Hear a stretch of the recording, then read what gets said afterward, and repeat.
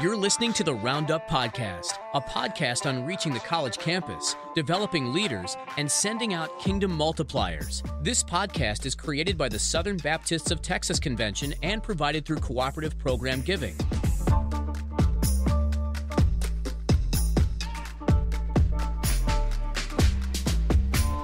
Well, howdy, friends, and welcome to the Roundup Podcast. I am your host, Mitch Tidwell. I am excited about our show today. We're going to talk navigating faith in politics, which can be a pretty polarizing topic and even brings up a lot for folks figuring out where they even at when it comes to politics. What should they say? How should they feel?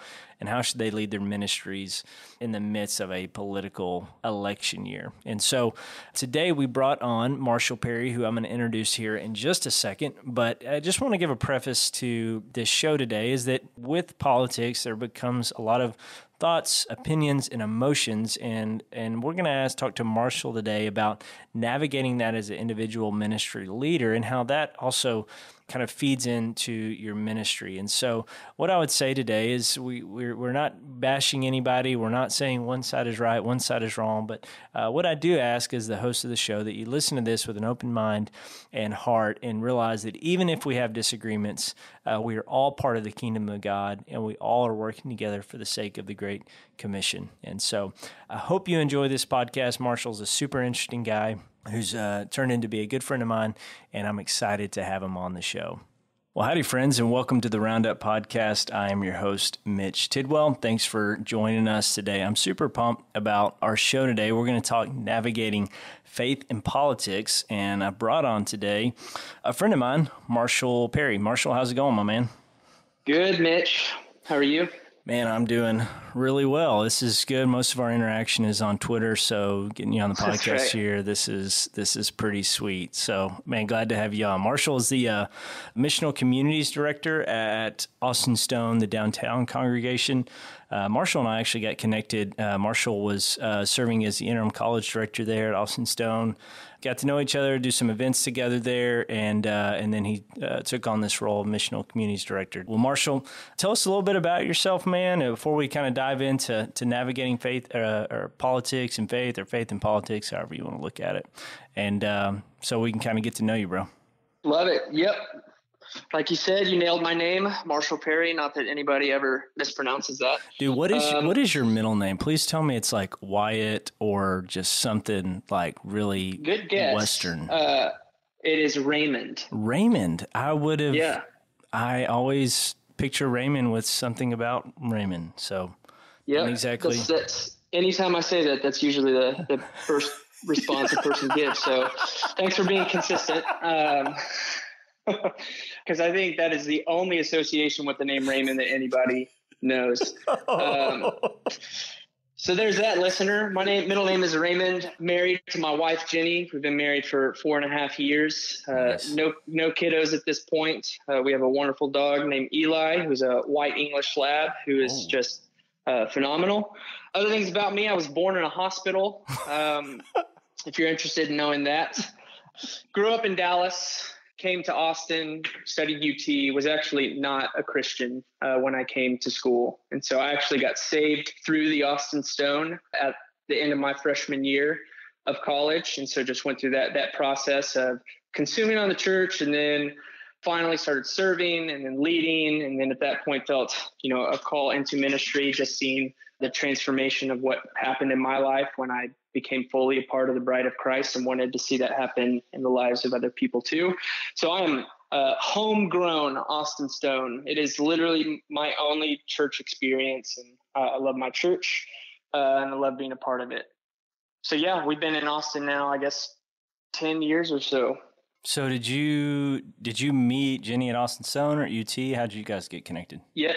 We met through serving in the students ministry. Dude, that is such a story. I was like, oh yeah, I was at that place, and I think it's a lot true for a lot of young Christian dudes who like come to faith, who are like, it's just me and Jesus, like that's forever. Like, just take me to Ethiopia. Here we go. And then I start serving in the student ministry, and I'm like, but that girl's really cute. So feel super called here now. But yeah, we met serving in students. Dude, so tell us what was the first interaction like? I'm pretty curious. What does a single marshal do to make a connection with Jenny? Like, what's the line that really hooked her? That man, first date. What was it?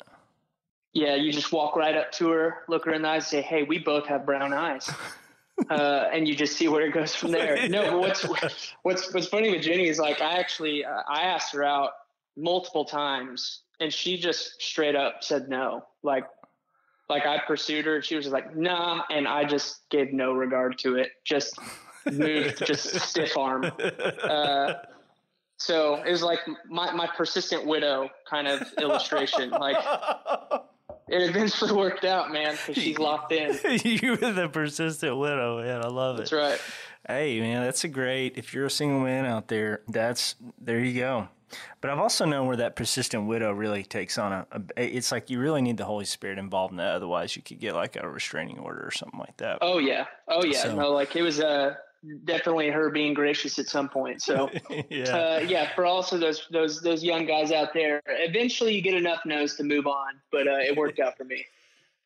Dude, I love it. What's your, Marshall, do you know what your Enneagram number is? Are you into that? I'm a 1. Which means that you probably either love or hate Enneagram as a 1, and I find myself on the not really enjoying it, but it is shockingly accurate at times, which is always funny. Well, I am a 1 as well, so maybe there's our connection right there. Boom. That's great. We actually just did a podcast, our last one that dropped, because we're recording this in early September, so we had an Enneagram podcast, and we had a girl here a woman here in Dallas that's kind of kind of like our local expert on it, and she dove into mine, which is a 1, and then Kylie, who is my former co-host, she's a 7. So anyways, it's pretty interesting. Awesome. You have to go check it out. Well, we're going to get into talking about navigating faith in politics, but before we do that, Marshall, I've got some rapid-fire questions for you here. We're going to go set up my clock here for 30 seconds. I've got 6 questions, although I think you can definitely answer all 6 in 30 seconds easy. Love it. There we go. Get the clock out. 30 seconds and 3, 2, and 1. Dallas Cowboys 2020 record. 11-5. Most annoying Christian phrase. It's a God thing. Dallas Mavericks 2021 record. Assuming we play the full 84 games, we will go 48 and what is math there? 36. One thing you nerd out on the most. Smoking meat. CeeDee Lamb's stat line for 2020. 988 yards, 7 touchdowns. Pumpkin spice latte or hot chocolate? Hot chocolate. Awesome. CeeDee Lamb does not break the 1,000-yard barrier. As much as I want him to, I just think with our receiving core is just phenomenal. So, yeah, I think it'll come down to Dak, if anything. Yeah. Well, I saw Coop is down and out today. But anyways, nobody's coming to listen to that, so let's get moving here. All right, man. So 2020, crazy year of COVID, crazy year of just I would say it's a polarizing year because you have COVID happens, people feel differently about it. Then you have a lot of the racial tension happens. A lot of people feel different about that. And then now on top of that, it's an election year. So I feel like this has been such a polarizing year in a lot of ways. And I think even when you look at culture, there's this increasing amount of people wanting to know where you stand and kind of drawing lines in the sand. And it's really this, at least maybe I feel like this, maybe it's not as much, but I guess as I look at social media and the news, it's very much this mentality. You're kind of with us, you're against us, you're in or you're out. And this is especially true in the political atmosphere, which has really bled into and become a hot topic within churches. And so, it doesn't take very long for you to scroll through social media and all these things to kind of see all these things fleshing themselves out. And in fact, I think it could be, super overwhelming. And one of the things that I've noticed is this leaves ministry leaders in like a super tough spot, because you have one, they're all over the spectrum when it comes to political stances, and also they're ministering to people that are all over the spectrum when it comes to political stances. And then you have some ministry leaders that kind of choose to say, hey, I'm not in one camp, I'm not in another, I'm in a Jesus camp, and they really kind of are torn and they don't know what to do. So That's kind of the setting and the context at which we find ourselves in as ministry leaders. And so I want to ask, like, from an individual perspective, how does a ministry leader navigate, and maybe not even ministry leader, maybe just as an individual who believes in Jesus Christ, navigate politics and faith, and do they even coincide together? Yeah, that's a great question. And not only 2020, and I'm definitely going to answer your question, but I was thinking about it, not just in terms of 2020, but bro, think about it from where we are in the past century. Yeah. And we're living in one of the most tumultuous times really in the past 100 years, because we're dealing with a pandemic. So you have a health crisis, which also has an economic crisis with millions of people who are out of jobs and trying to figure out work. And then on top of that, you have the social unrest that's happening with racial justice issues. And then, you throw all that with the controversial political climate in the middle of an election year. And so, this media and social media has it constantly being put right in front of every person in America, which means our culture right now is an incredibly fertile place for chaos. And we're seeing that everywhere. Everything is totally chaotic. Yeah. And so we as people, both believers and non-believers, when we experience chaos, or another way to put it, when we experience pressure, our first instinct is always going to resort to pragmatism, meaning, what do I need to do in order to change my circumstances to get rid of this pressure? Yeah. And you see this all the time in young leaders in the church today, with the classic case of burnout. For whatever reason, they find themselves in a place where they feel burned out. And typically what the first response is I need to take a step back from XYZ. And the problem is that pragmatism isn't a guarantee to solve the problem. Maybe that leader does need to take a step back, and there are good reasons for that. But maybe he or she is just feeling burned out because there really needs to be some heart repentance. Maybe the issue is you're doing too much, but you're doing the right things for the wrong reasons. So I say all that because, to your point about how everybody is so quickly going to take sides and argue, is because as we find ourselves in the middle of chaos, we feel the pressure of 2020. And on paper, politics seems most pragmatic. The message on both sides is constantly, here's how here's how my party will fix this, and here's how or why the other party won't. Yeah. And so as we feel the pressure, picking sides seems like those are the only options. But not only do I think that there are other options, I think that picking sides is for sure a dangerous option, which is something that we're going to keep talking about. And so when you ask, from an individual perspective, how does a ministry leader navigate politics and faith? I think this is a great question, because you're framing it from an individual perspective. Because before you are a leader in ministry, before I'm a leader in ministry, we're children of God and followers of Jesus. And so before we even talk about how you can help other believers in this topic, we have a personal duty to consider it ourselves.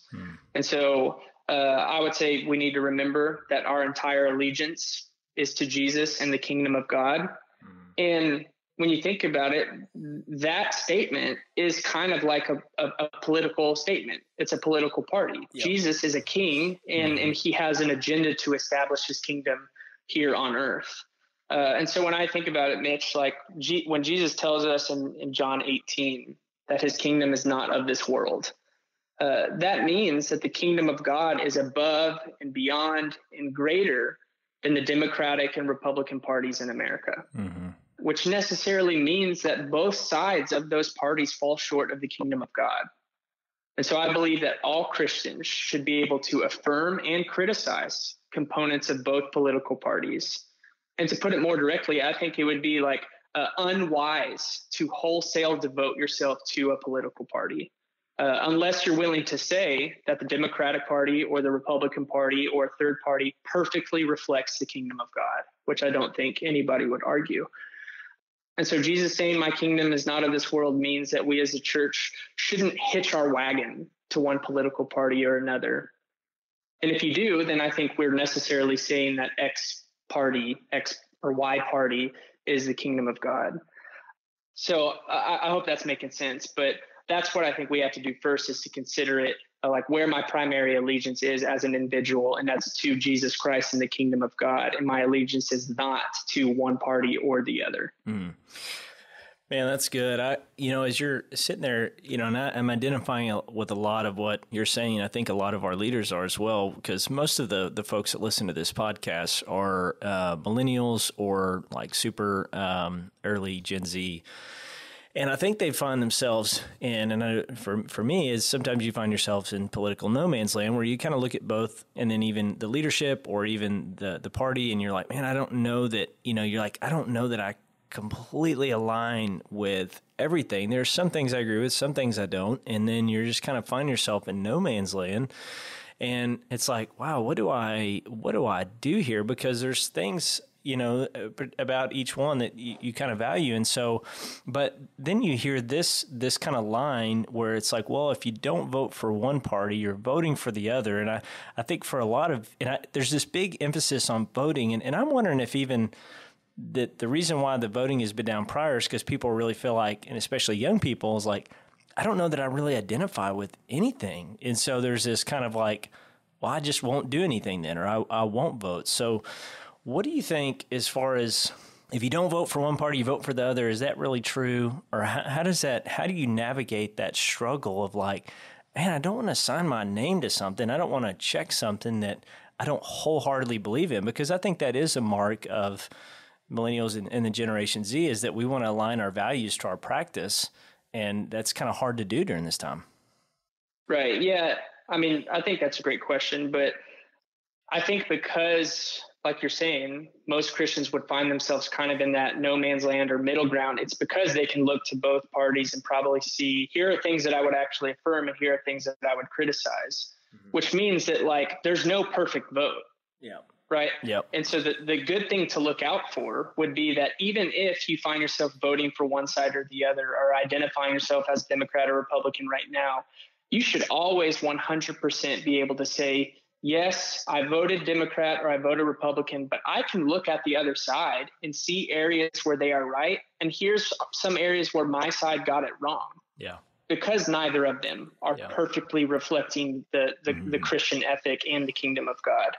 But to that statement of like, if you don't vote for one party, you're voting for another, I think there are a couple of like problems with that mindset and that statement. Like, well, first, just call it what it is. Logically, it doesn't really make sense. It's trying to make a necessary truth that's not there. Like, you can't say that to not vote Republican means you are voting Democrat, or vice versa.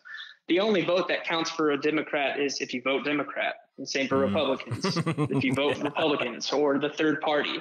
But I think that there's I don't think manipulative is the right word, but that statement seems a little unfair, because I feel like it breeds a sense of shame. Yeah. And like for a younger believer, that can be like a guilt tactic into getting someone to vote one way by like binding their conscience, which is something that we'll speak to later.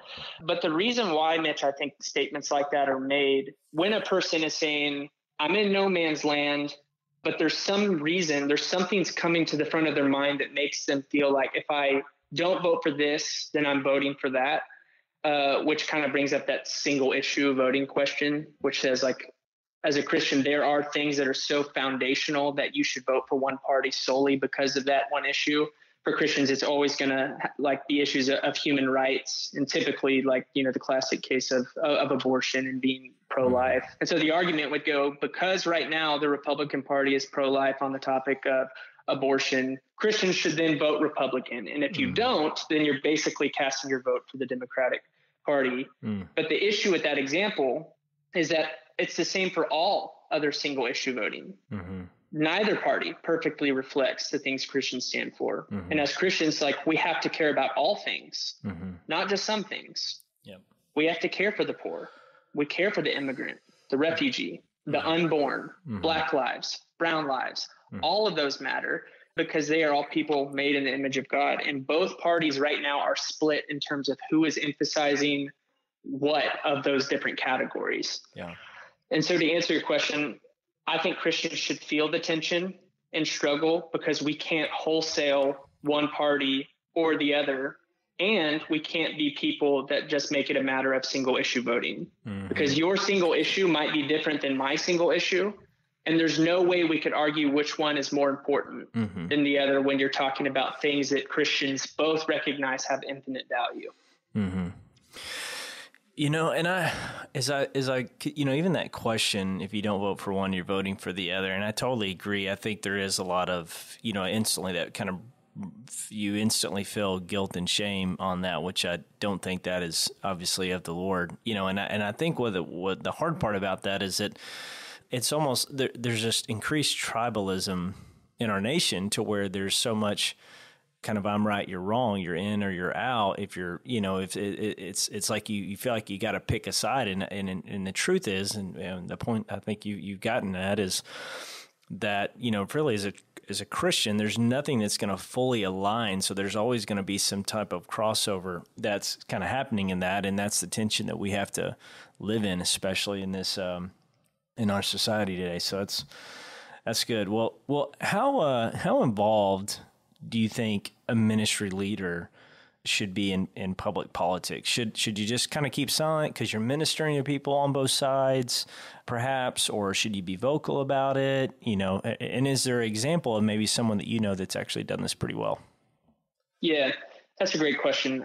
I'll say this, and I kind of mentioned earlier with that, issues or matters of conscience. I think Romans 14 is really key here for us as ministry leaders.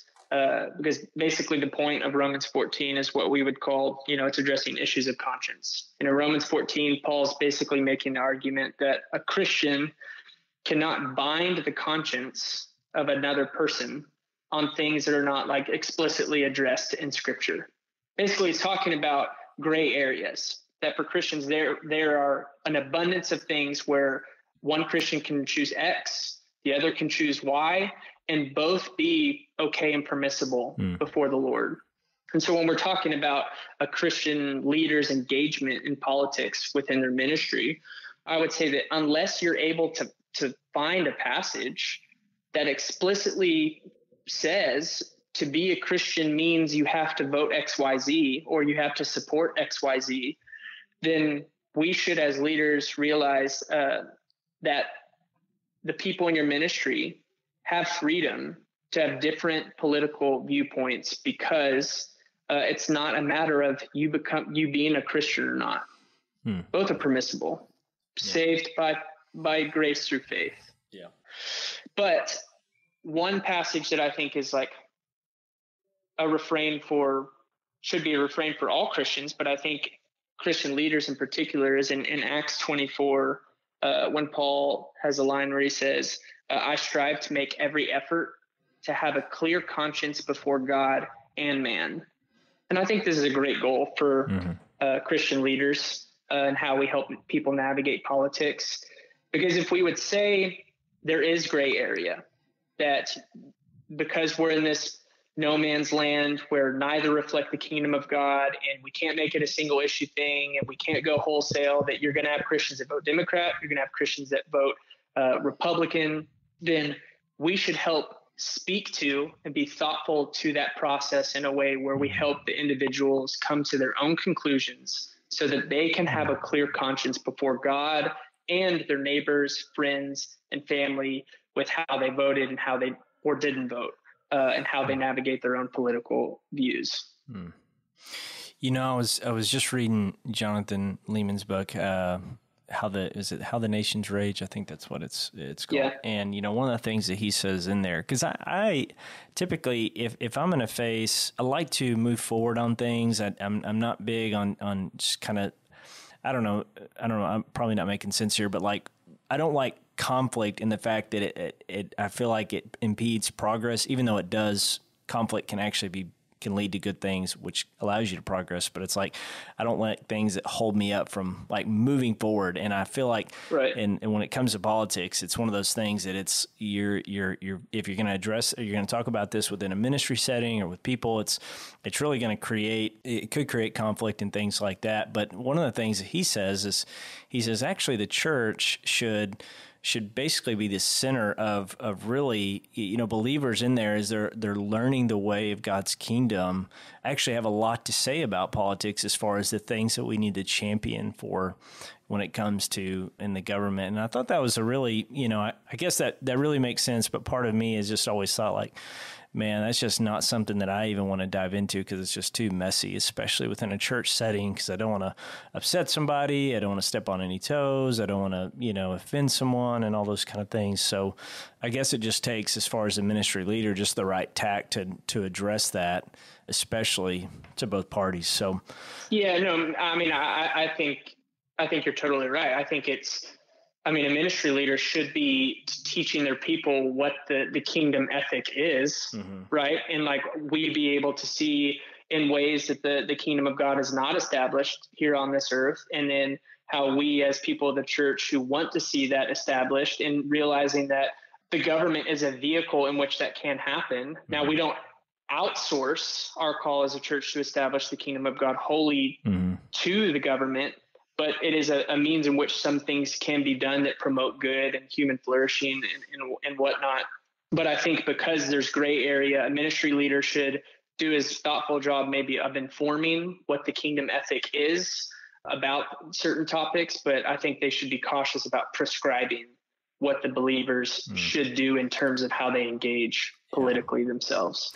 I wonder if this is just something that came to my mind as you're sharing that I'm just thinking of a church leadership perspective. If you have a church that is, because the reality is if everyone is in your church, believer, and dwelt with the Holy Spirit, then they have the ability to be led by the Holy Spirit to make decisions for themselves. And I wonder if in some ways some of this has gotten a little bit out of hand because we tend to just take our cues from someone from on stage and really kind of not own that ourselves and kind of walk that out. But I don't know. I mean, I always think that sometimes that's, being mature enough in a ministry setting to say, hey man, here's the kingdom. This is what God values. And now you have the liberty, like we're not telling you what to do, but you have the liberty to make that decision kind of on your own.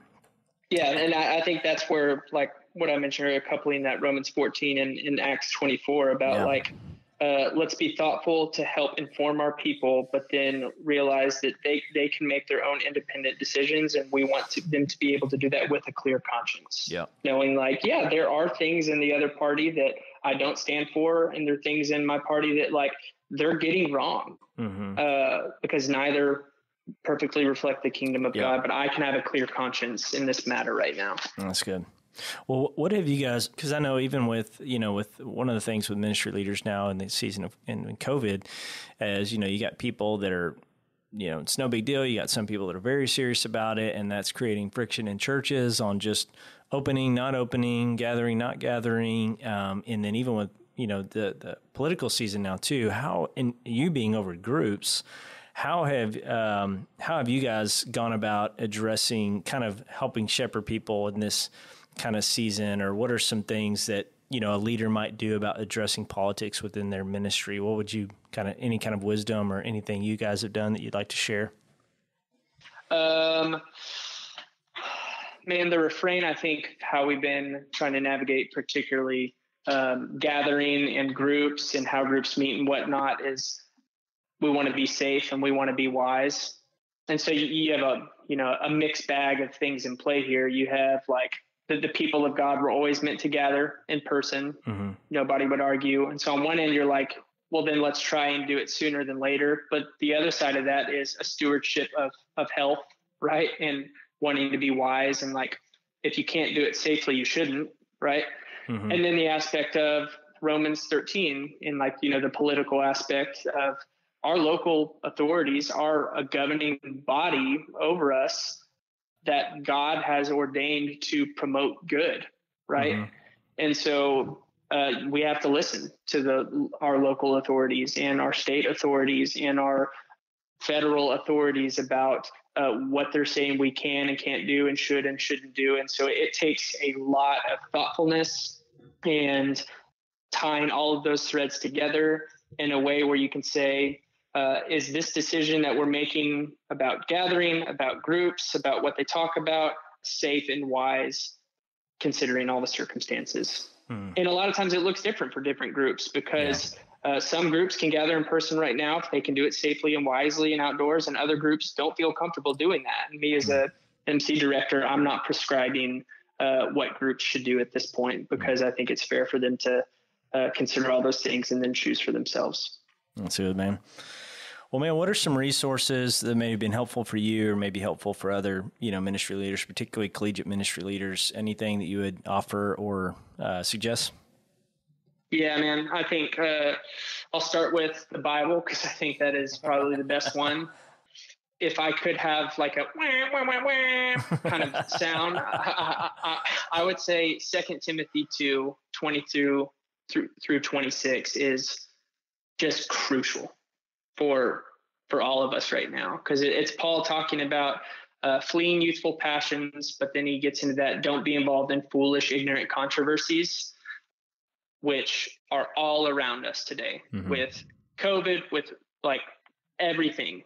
There's so many different quarrels that we can engage in. And he specifically addresses that. He's saying don't be involved in foolish, ignorant controversies. Why? Because the Lord's servant should not be quarrelsome. And that's incredibly important, because quarrelsome is what we're surrounded by. Yeah. All of our strong, influential leaders right now are currently leading with quarrelsomeness on the political side, right? On both sides, it's abundantly clear that there's more talk about how the other side is wrong than there is a clear, thoughtful presentation of what they stand for. It is only finger pointing. And so that's influencing us. It's like setting a public model for how to engage strong leadership is just fight. But this passage is saying, don't do that. And so we as Christians need to realize, as we talk about politics, if how you go about it results in quarrels, then we're going about it the wrong way. And he goes on to say, instead of being quarrelsome, we should show kindness to all. And that's profoundly difficult, because if the world is quarrelsome and all the inputs we're receiving are aggressive and combative, then kindness in response is going to be viewed in the eyes of the world as weak. Like, as Christians are weak or kind in the midst of a quarrelsome world, the world is going to think that we're just weak and passive. That's not true. Yeah. Because he goes on to say we should be teaching and correcting. And so what Paul is saying is, like, showing kindness does not mean you don't teach. It's not meaning you don't correct. You do all those things, but you're patient and you're kind and you're gentle. So I think that is massive for us as Christians. And I would, if anybody's listening to this, go look at that passage, because one thing that blows my mind is that he says the outcome of this at the very end is that perhaps God may grant them repentance, leading to a knowledge of the truth.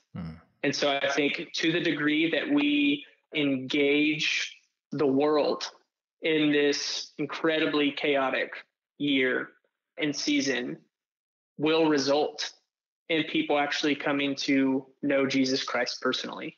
And that is super fun to think about. That it is, if we're talking about politics being a means of establishing the kingdom of God, which is kind of where a lot of this argument comes from. Well, this is saying, hey, how we actually engage people specifically in our context, those who don't know Jesus, how we engage them and talk about this in a non-quarrelsome, gentle way is actually means where God grants them repentance. So that's the big Bible one. But then, man, I think as a true Baptist, I just admire how the ERLC is doing right now in Russell Moore and his team and the resources they're putting out. I think they've been profoundly helpful. Very good. And I love how they speak to this from a sober-minded, non-prescriptive kind of way that I've been talking about. You can have people, Christians in different parts of the political spectrum, and you have to be willing to both affirm and criticize your party and the other wherever you identify. And so I would rip up a lot of the stuff that they're putting out. Yeah, this stuff is really, really good, very, very helpful. In fact, a few days ago, they put out an article, probably a week ago, they put out an article for some just kind of helpful books to dive into. We posted it on our SBTC Collegiate account. So if you're listening to this, go check it out. It's go look through the feed. That article's on there, or you can just go to the ERLC website. So, Marshall, this has all been really super helpful. I know that this topic is kind of awkward for a lot of folks, and just even trying to navigate that. And, even some ministry leaders that are, don't even necessarily agree with their superiors when it comes to politics and things like that. Right. It can just be really tough to navigate. So appreciate you, man. I thought you offered just a ton of wisdom and insight, and were super helpful into this. So thanks for jumping on, bro. Yep. Love it. Super fun. Go get him, planet Earth. Awesome. Well, guys, thanks for listening to the Roundup Podcast. Don't forget to subscribe, like, review a podcast. You can follow us on social media at SBTC Collegiate on Facebook, Twitter, and Instagram. And don't forget to join our Facebook group, Roundup Network. We have over 250 leaders that are there that you can share ideas, collaborate, ask questions. Just a really good time. So thanks for joining us, and we'll see you next time.